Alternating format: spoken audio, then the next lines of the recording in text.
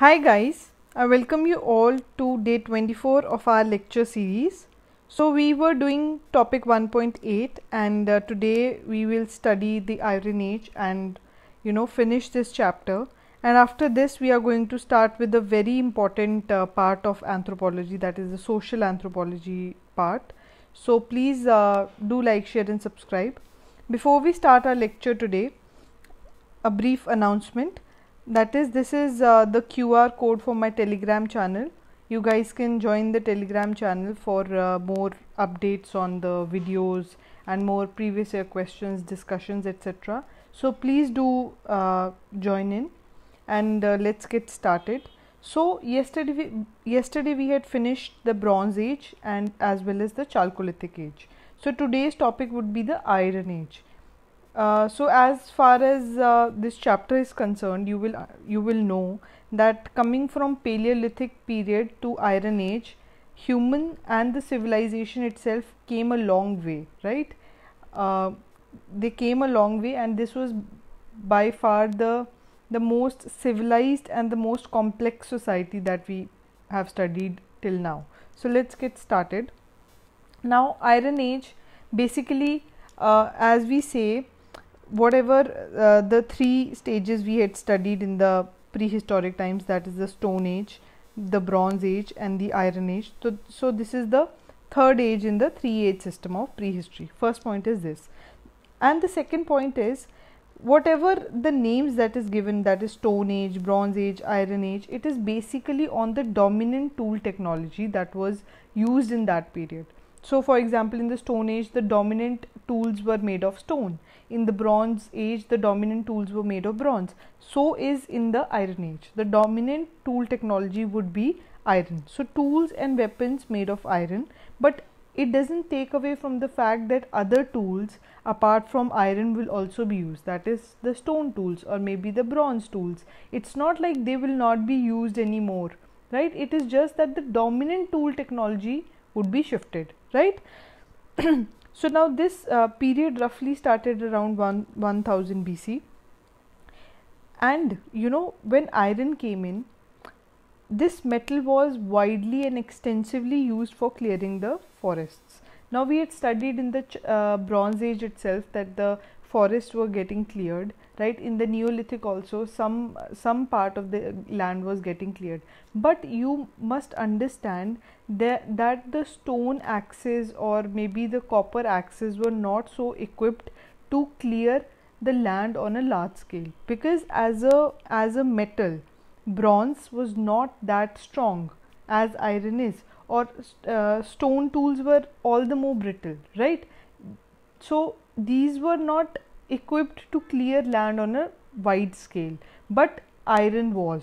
So when iron came in, a lot of forests got cleared, A, for agricultural purposes, B, it was then used for large settlements, and kingdoms, creation of kingdoms happened. So we'll study this in the further slides, do not worry about this.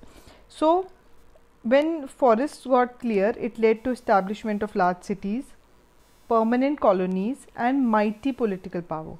Now you have to understand, if you go back to the story up till only Neolithic, because Neolithic is where the agriculture started, then the things got improved in the Chalcolithic or Bronze Age, right? And now we are in the Iron Age. Everything is going to be same only.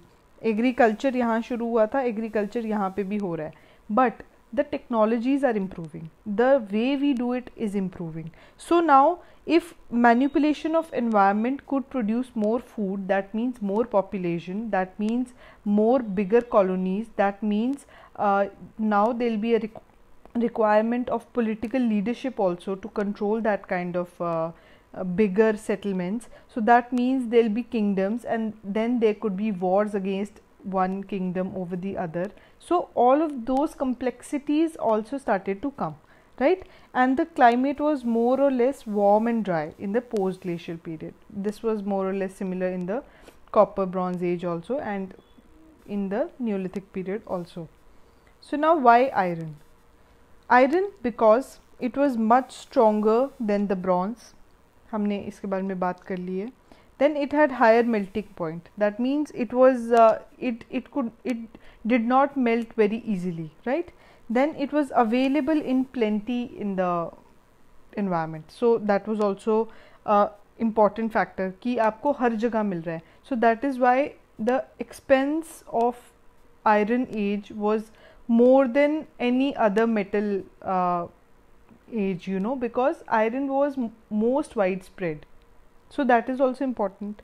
Then had developed the technology for iron, of course, because iron, to make iron you need to have that kind of technology also. So by the time iron age came, the people had tried many alloys, many kind of, you know, metal technology, and they developed the iron technology, right? And it was cheaper than the other. So now copper in the copper age was very, very costly.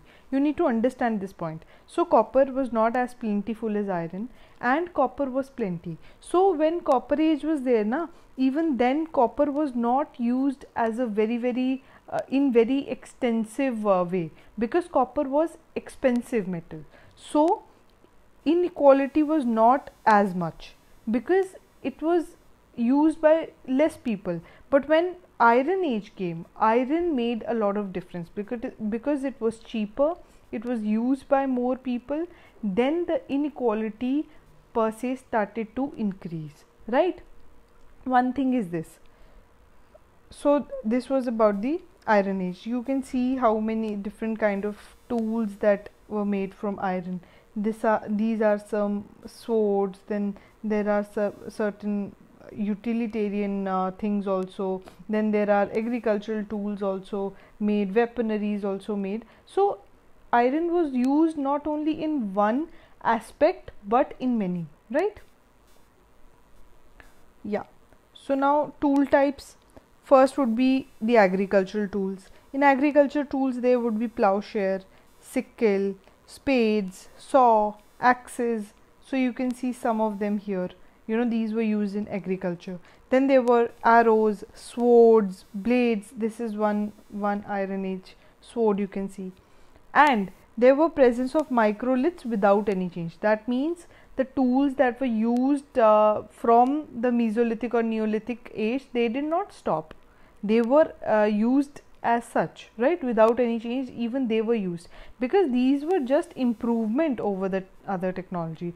It was not like we were abandoning the previous technologies, right? Yeah. So now the area, if we have to talk about, the area will remain more or less similar only. If I have to draw it, I'll just tell you here. Just think, right?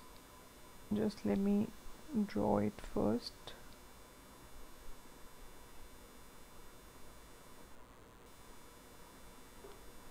I'm just drawing in a rough diagram, guys.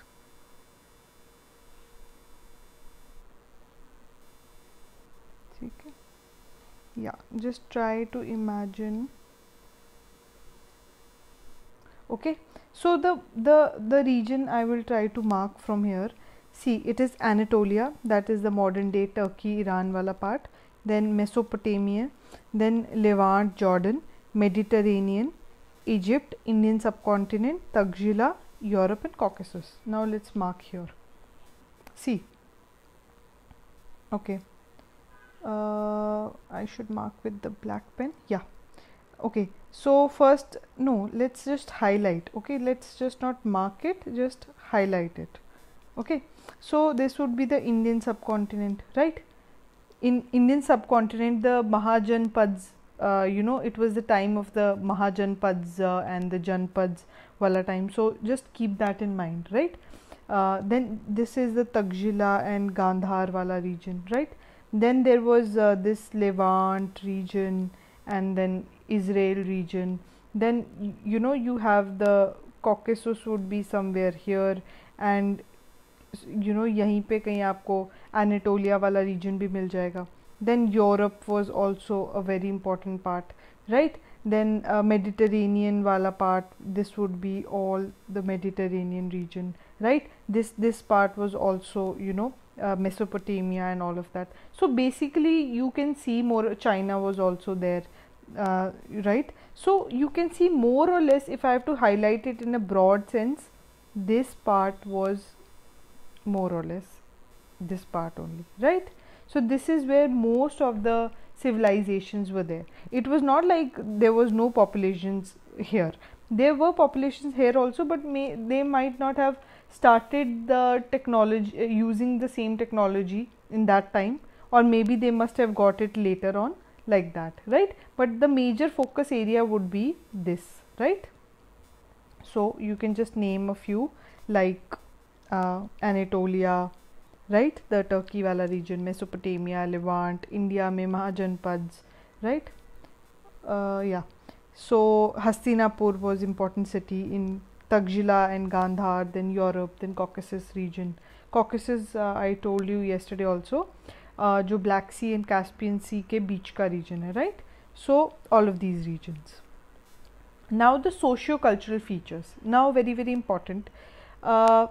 Here it was large scale production of barley and rice. That means barley and rice was used in large scale production. तो cereal production मतलब काफ़ी ज़्यादा हो गई थी, right? Apart from that, different kind of plants and different kind of plants were also grown, like different बहुत ज़्यादा मतलब 200 kind of varieties were there. So many, like that. So new irrigation techniques were there. हमने देखा था from the Neolithic time only the irrigation techniques were, it started. So of course in the Iron Age they must have modernized, dams का concept आ गया था, and all of that. Then herding, domestication of animals like sheep, goat, cattle, buffalo, ये सब, herding and domestication was a part of life. ठीक है ना, for food, for clothing, for everything, right? It became an economic activity. Then trade and commerce. Now trade and commerce not only in the village, but in inter civilizations also. For example, we had seen in the IVC times also, IVC had connections with Mesopotamian civilizations. So from the Chalcolithic age itself, from that time only the trade had started to flourish, right? हमें महाजनपद्स का भी पता है, they were having trade with so many Tagzila and Gandhar sites, right? So trade and commerce काफ़ी ज़्यादा flourish हो चुका था. Pottery was started on wheel now. अब pottery में difference ये आया कि pottery अब handmade नहीं है. पॉटरी अब व्हील पे बन रही है. व्हील होता है ना, पॉटर्स व्हील होता है, उसके ऊपर आप पॉटरी बनाते हो, तो it's a lot more easier, right? And there were designs like painted grey ware.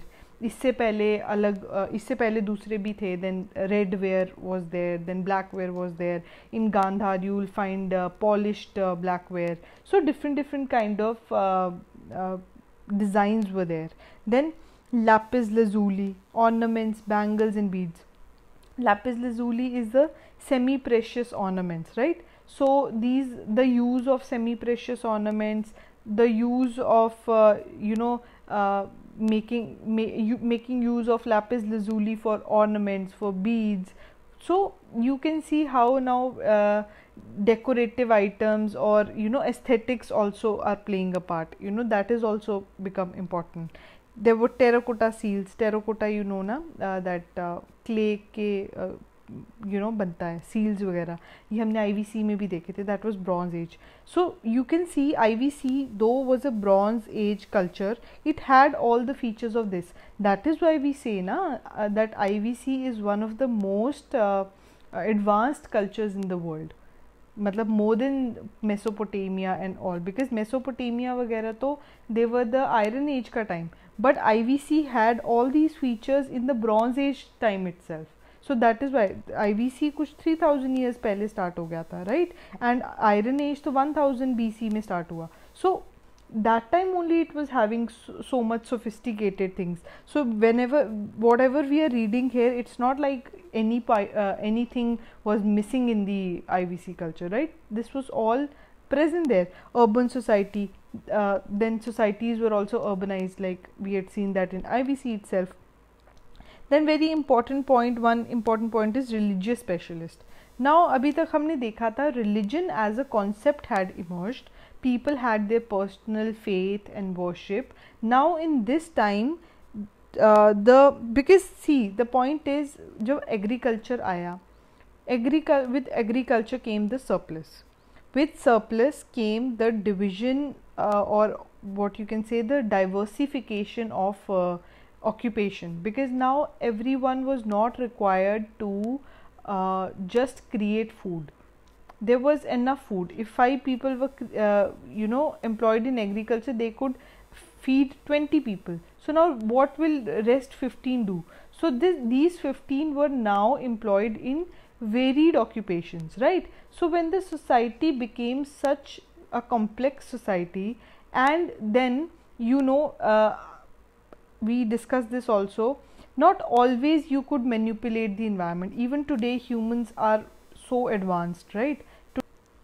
Today humans are so advanced, but even today, there is certain limitation which we cannot today also deal with. For example, the COVID virus only, you can say, right? When this COVID pandemic came, that exposed us our limitations. That means that there is something which we cannot manipulate always. So those fears, those anxiety issues that were there in the societies, for example, anytime if